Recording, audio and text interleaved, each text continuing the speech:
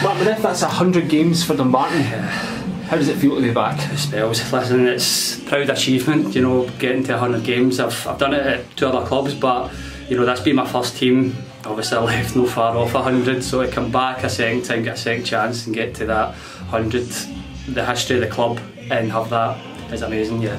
And you've been in every game, I think, even pre-season, haven't you? Yeah, I missed one game. Unfortunately, I had a prior engagement, I had a wedding. I was going to the Peterhead game that the gaffer knew about, so I've missed that game. But yeah, just kind of coming in, doing well.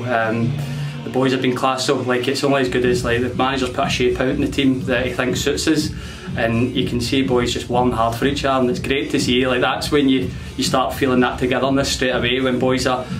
People make mistakes. I made a mistake today, so did Bucky, but we're all covering for each other. We're all trying to stop that going in the net, and it's that puts you in good stead for the whole season, honestly. And that was a big crowd for us. It's 600 today. Yeah. How much does that mean to have them behind you?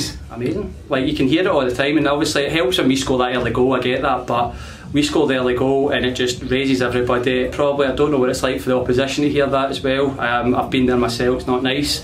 But yeah, the whole time, and that's probably what's kept us going to get that third and get that fourth. It's brilliant. Like we were in a similar situation when we played Stirling, and I think it came out second half, we sat in, we held on, and we done really well. There's no giving away for that, but I feel the day, you know, we'd maybe learned from that experience of, you know, we don't want to just sit in, we're at home, the fans, let's say they're a big turnout, and you don't want to just sit in for 45, it's not great. So it's brilliant just to see another couple of goals go in and get a good convincing win. And what's in Deco's drinks?